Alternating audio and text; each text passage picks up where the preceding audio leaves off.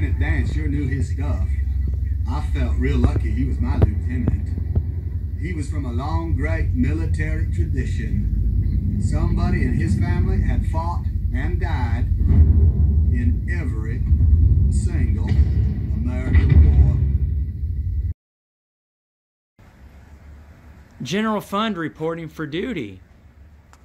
Today we are looking at the Lieutenant Dan Bloodbath Rules Map 2.0. Just had this printed at the print shop. Kind of a long process. Took almost 2 weeks, but we got it done. What makes this map special is that every battle of World War II is marked on this map, which is just amazing.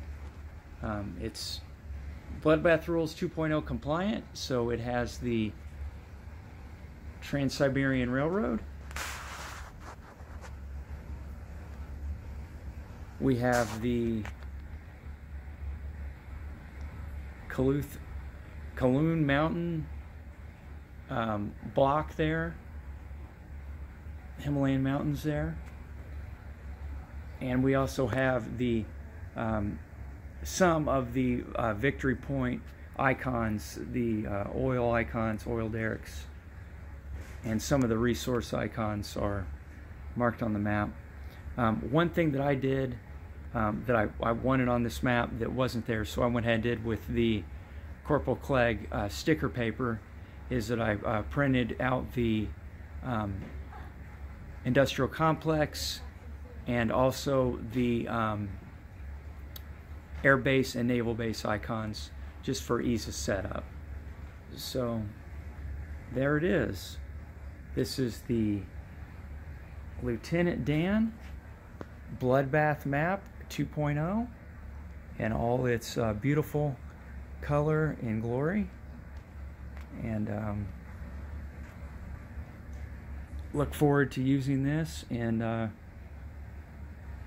upcoming games and for years to come.